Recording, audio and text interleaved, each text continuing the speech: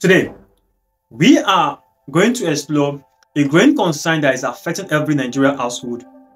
This is the impending shortage of skilled workers in the essential trade, from your home's electrical wiring to the plumbing in your kitchen to the infrastructures that keeps our nation running. These skilled trades are the backbone of our daily lives.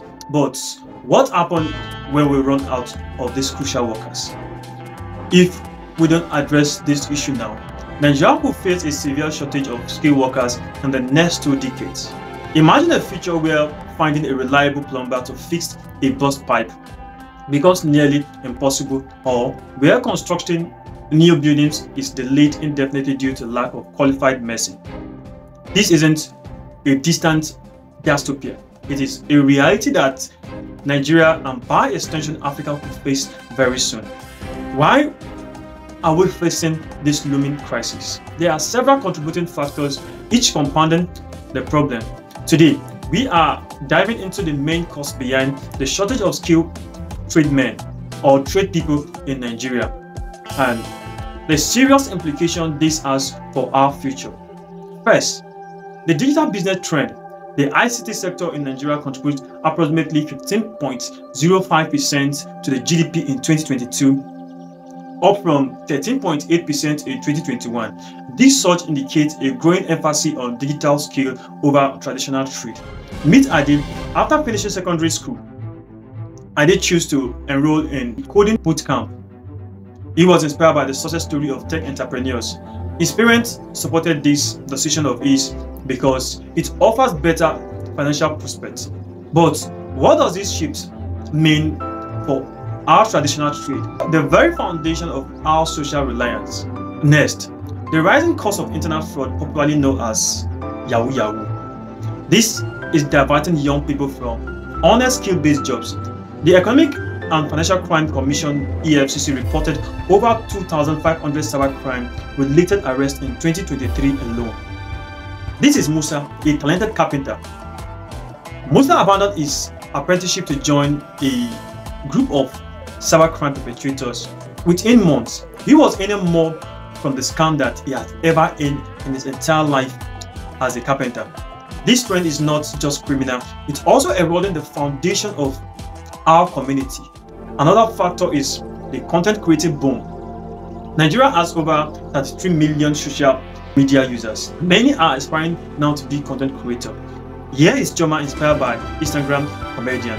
She then started her own comedy channel. Despite our initial struggles, now makes more money through branding, endorsements, and YouTube ads than she would have made as a makeup artist. Another major factors contributing to the shortage of skilled workforce we are having in the country now is a lot of skilled workers are now leaving Nigeria, not just Nigeria alone, by extension Africa, for better opportunities abroad. Nigeria Immigration Service reported that there are about 25% increase in skilled workers immigration between 2021 and 2023. C. Ibrahim, a certified electrician from Kano, who moved to Canada for higher pay and better working conditions, leaving a gap in the local workforce. There are a lot of Ibrahim leaving the country today in search of better working conditions and better pay abroad. Their departure is part of a broader trend that depleting our skilled labor pool, essential for our self-sufficiency as a nation. The Nigerian poor working condition and low pay discourage people like Musa from pursuing trade. One of the problems is the Nigerian educational system has not sufficiently promotes vocational training, unlike other countries of the world. According to UNESCO, vocational education accounts for just only 5% of the total educational budget, leading to underfunding and undervalued programs. Most vocational training centers in Nigeria struggle in the sense that in maintaining its facilities and update equipment due to insufficient funding. This neglect makes it difficult to produce the skilled workers we need to replace those leaving the country. And finally, societal perception plays a big role. There is a stigma associated with manual labor and many families prioritize white-collar jobs. Some years ago, I met John, a secondary school graduate, faced pressure from our family to pursue a degree in business administration instead of our passion for tailoring. We need to change how we view and value critical profession which are vital for our independence and prosperity as a nation. Thank God that that perspective is now changing. As if this issue wasn't enough, there are other challenges on the horizon. Neighboring nations like Togo, Niger, Benin, and Ghana are gradually filling the gaps left by skilled workers leaving the country and the shortage of the skilled workforce in the country. Construction sites, plumbing jobs, and electrical work in the country are increasingly being handled by skilled workers from our neighboring countries. While this helps fill the immediate needs, it has significant long-term implications. The money we pay to these workers often leaves our economy. Every naira paid to foreign workers is a naira that doesn't circulate within Nigerian economy, reducing our economic growth potential. Let's take a closer look at these economic leakages. According to a recent study, billions of naira are paid out annually to foreign workers in various sectors. This money, instead of being reinvested in our local economy, benefits other nations. Now, imagine if those billions stayed within Nigerian economy, supporting local businesses, funding education, and improving our infrastructures.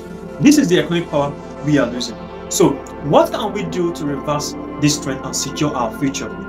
Addressing the shortage of skilled workers in essential trade is crucial for Nigeria's infrastructures and economy. And here are some steps we must take. First, enhancing vocational training centers or training programs with better fundings and infrastructures. Also, improving the working condition and pay for trade people, and also shifting the societal perception to value skilled trade equally with white-collar jobs, and also create incentive for our skilled workers to remain in the country to contribute their best to the development of our economy, and also ensures that digital economy complements traditional trade rather than replacing them.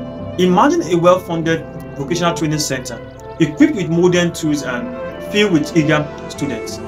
This is a future we need to strive for, and also creating incentive for skilled workers to remain in Nigeria and ensure that the digital economy complements the traditional trades, which also be crucial. Thanks for watching. Please like, share your comments, and if you haven't subscribed yet to the channel, please subscribe to keep receiving impactful content from us, and don't forget to turn on the notification icon